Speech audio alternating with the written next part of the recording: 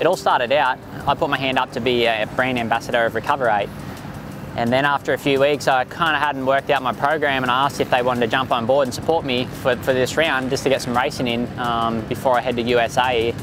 And they said no problem. Recover8 have, you know, a relationship with Raceline, so Raceline built the bikes, and that's basically how it happened. Yeah, it's been a pleasure actually. Took a few days just to get used to the Austrian bike, but after that I put in, you know, 2 solid weeks before this race, and felt really comfortable, and actually I was excited to come here, and well, 1 to race because it's been a while, and 2 just to kind of see where I'm at, and 3 just to get some gate drops before you know, big USA. You know, number 1 plate's kind of normal for me now. I've had it for a few years, but I guess there's a little bit of, well, pressure just as a racer, because I like to win. But from Recover8 and Raceline, there's no pressure.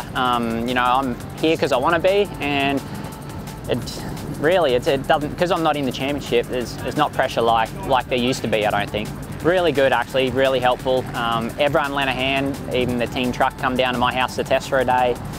Been to Newcastle, doing some testing, running the race bike. Everyone had to play a part, so it's been a real pleasure. Practice was, you know, a lot of traffic, and kind of pumped up a little bit like I usually would, and I got a good start in the race and rode really consistent and come home with the win, so kind of feel like I've picked up where I left off last year. Well, the whole weekend's just the start of a relationship with Recover8. It'll be the beginning of, you know, a long-term relationship, I'm pretty sure.